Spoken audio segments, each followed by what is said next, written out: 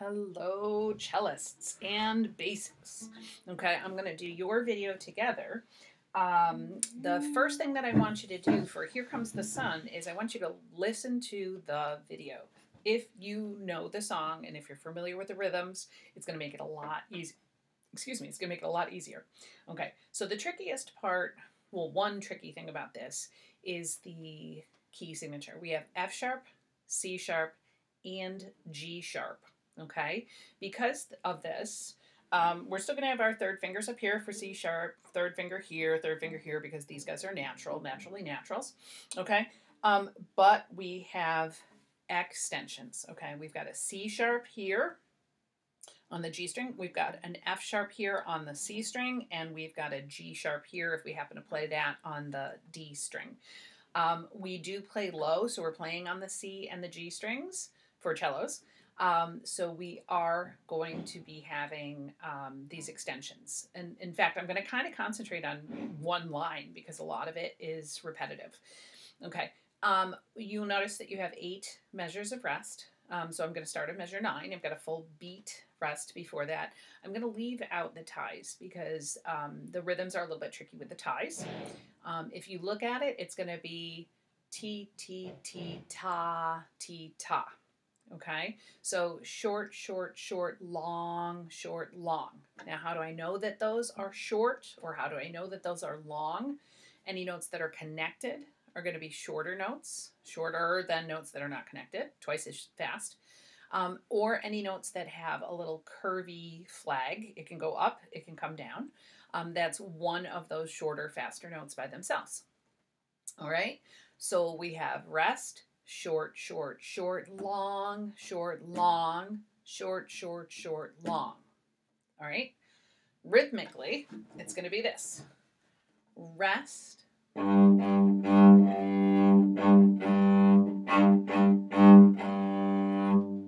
right. I'm going to try it with the notes. So remember, cello, as I said, we have the C sharp, so you're going to have to do an extension. So you take your first finger, you're going to stretch your second finger and your thumb. Make sure you bring your thumb back too. First finger, stretch your second finger up to your third tape. 3 will go where 4 normally goes. 4 reaches further. Okay, so we have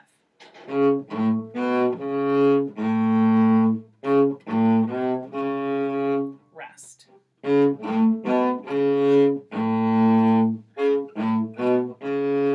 So you've got stretched for 1. Oh, I don't even know what I'm playing. Sorry, stretched for 2, where the 3 would normally be. Stretched for 1, stretched for 1, 2, stretched for. Okay, I'm going to try one more time. 1, 2, 1, 2, ready, it's rest. 4, 1, rest.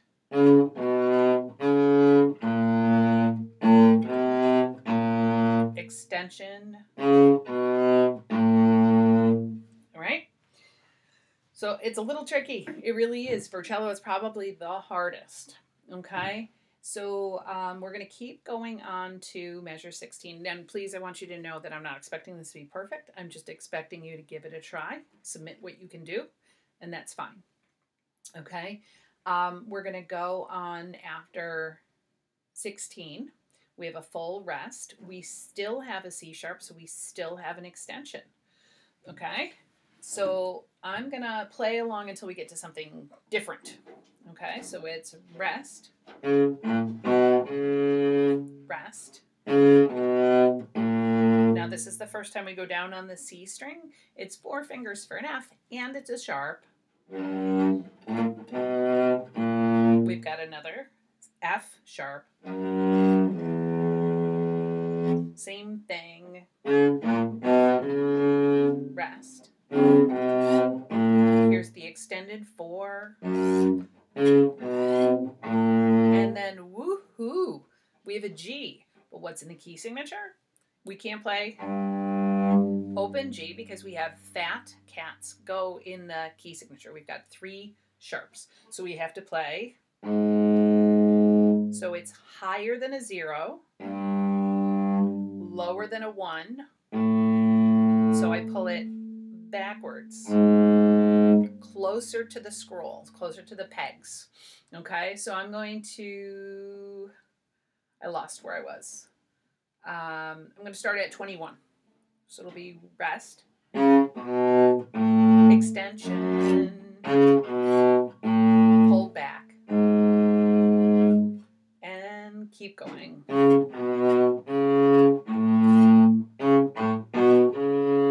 Rest.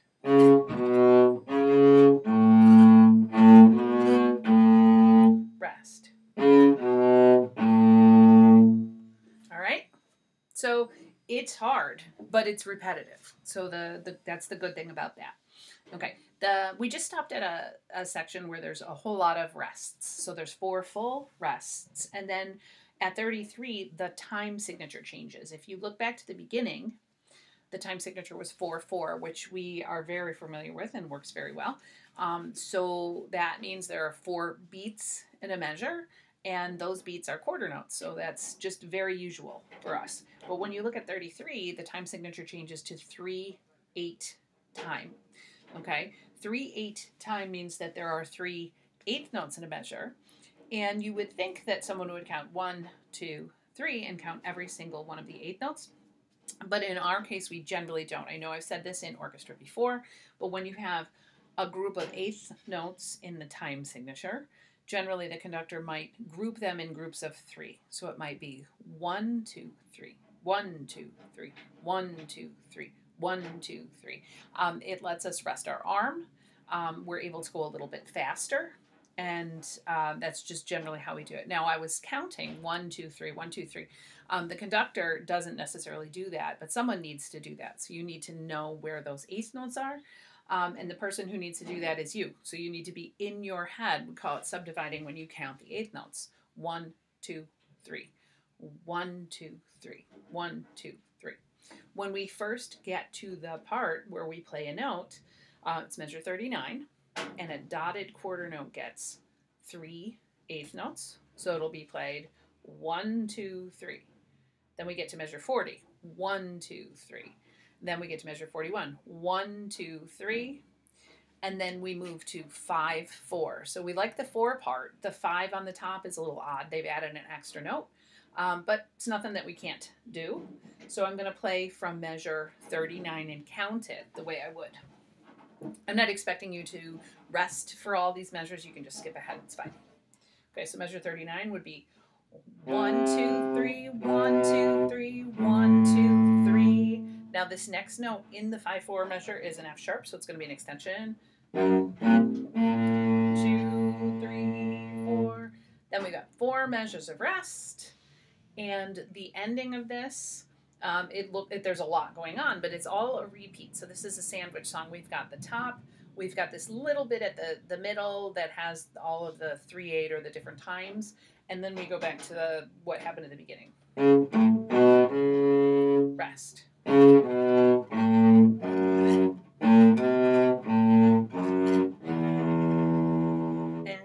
rest. Rest. Here's another G sharp backwards. And rest. Rest.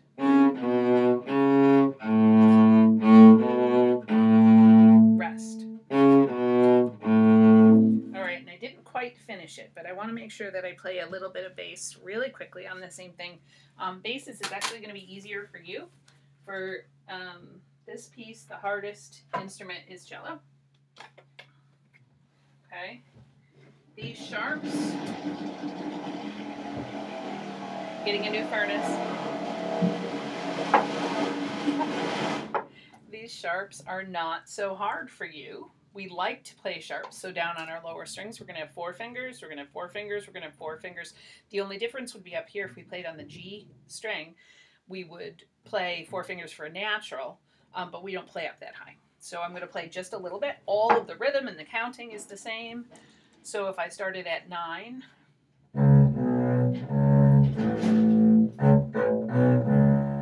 rest.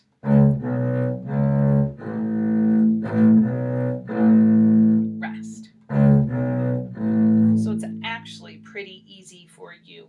The lowest note that you have, well, you'll always play an F sharp. I know that this one is one of those tricky notes, so you're always going to play your first finger right on the tape for the F on the E string, and there is an open E, and that open E is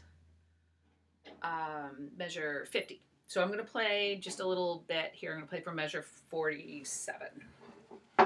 So rest. Rest.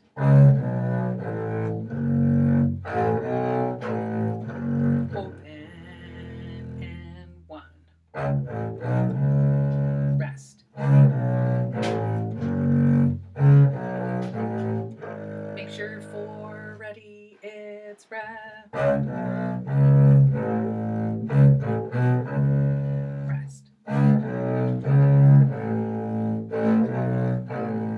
Rest. All right, and I'm not going to finish it up. And also, I just wanted to mention basses. There is no separate bass music. It's cello and bass music. So it just says cello at the very beginning, but that's where you're going to find it. Okay? Hopefully that helps everybody. Okay? I am considering I may do a Zoom at the end of the first week if people have questions on how to do anything. And I think that's it. All right.